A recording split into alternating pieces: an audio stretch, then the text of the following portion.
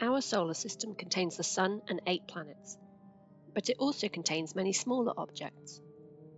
Asteroids are rocky, airless objects that orbit the Sun. Their small size means they are not round like planets, they have irregular, jagged shapes. The smallest asteroids are the size of pebbles. The largest are more than 400 kilometers wide. That is as long as the Grand Canyon. Though these large chunks of rock are tiny when compared with the planets. There are millions of asteroids in our solar system.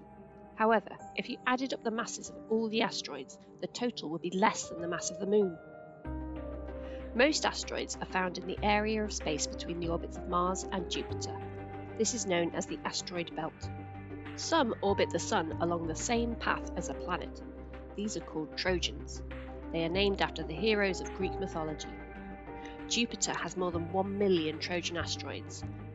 Earth only has 2. The orbits of some asteroids bring them relatively close to Earth. Asteroids that pass within 5 million kilometers of our planet are called near-Earth asteroids. There are nearly 30,000 near-Earth asteroids, though most are smaller than 1 kilometer wide. Scientists monitor and track large near-Earth asteroids that could be a risk to our planet. Asteroids are leftovers from the formation of our solar system. It all began 4.6 billion years ago, when a huge cloud of gas and dust collapsed. Most of the material became part of the Sun. The leftovers collided and stuck together and grew to form planets. Asteroids are the rubble left over from these collisions. So asteroids preserve the building blocks of rocky planets, including Earth. By studying asteroids, we can learn about the history of our solar system and our planet. There have been several robotic space missions to asteroids. Galileo was the first spacecraft to closely observe an asteroid. Near Shoemaker landed on the asteroid Eros. The Dawn mission visited the largest asteroid, Vesta. Other space missions, like Hayabusa 2, have visited asteroids, collected samples of their rock, and brought them back to Earth. We don't even have to travel to the asteroids to study them. We can use telescopes on Earth. Plus, every day our planet is hit by pieces of space rock called meteorites. Most meteorites were originally part of a larger asteroid and hold information about their formation and history. Like asteroids, comets are also small, rocky objects that orbit the Sun. There are some key differences though. The first difference is that comets have much more elliptical orbits than planets or asteroids. This means they go around the Sun in a large, stretched out oval shape rather than a circle. At their furthest point from the Sun, most comets are far beyond the planet Neptune.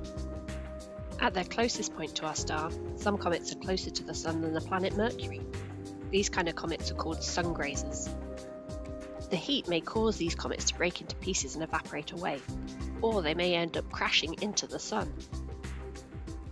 We see comets when their orbit brings them into the inner solar system. The amount of time between sightings varies. Short-period comets take fewer than 200 years to complete one orbit. Long-period comets take much longer. Some are thought to take millions of years to complete just one orbit of the Sun. The second difference is that comets contain more ice and gas than asteroids. This is because they formed in the icy cold depths of the solar system, far from the Sun. Many comets are thought to have formed in the Kuiper Belt, an area of space that contains the dwarf planet Pluto. Others may come from the Oort cloud, a huge spherical collection of icy objects in the most distant part of our solar system. The solid centre of a comet is called its nucleus. You can think of it as a giant dirty snowball. The nucleus is usually only hundreds of meters across, but it can be the size of a small town. As a comet gets closer to the Sun, it starts to heat up and glow. This produces a cloud of gas around the comet called a coma. The Sun's solar wind pushes the coma into a large tail that stretches away from the comet for millions of kilometers. Comets can also leave a trail of small rocks and dust in their path. When the Earth passes through a comet's dust tail, debris from the comet falls through our atmosphere and produces a meteor shower. There have been several robotic space missions to study comets. NASA's Stardust mission flew near Comet Wild 2 and collected dust released from the comet's surface. The Deep Impact mission went one step further. This mission crashed a small spacecraft into Comet Tempel 1, releasing a cloud of material that was collected by a partner spacecraft. And then in 2014, ESA's Rosetta mission became the first to land on a comet. By studying asteroids and comets, scientists have discovered that they contain organic compounds, along with water. These are thought to be the key ingredients for life. This means that the building blocks of life on Earth could have been delivered by comets and asteroids hitting our planet billions of years ago.